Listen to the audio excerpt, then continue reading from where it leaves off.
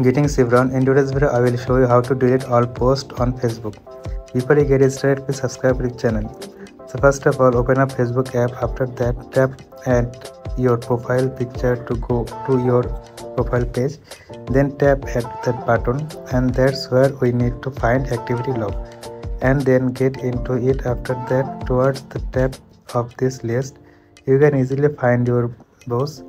Just stop at manage your post. You can easily find your post. Just stop at manage your post and it will show you the list of all your Facebook posts. We cannot remove some specific post by tapping at 3 dot next to 2 and then tapping at move to trash. Also, you can mark several posts just like that, and then you can both move them to trash by tapping at the trash button.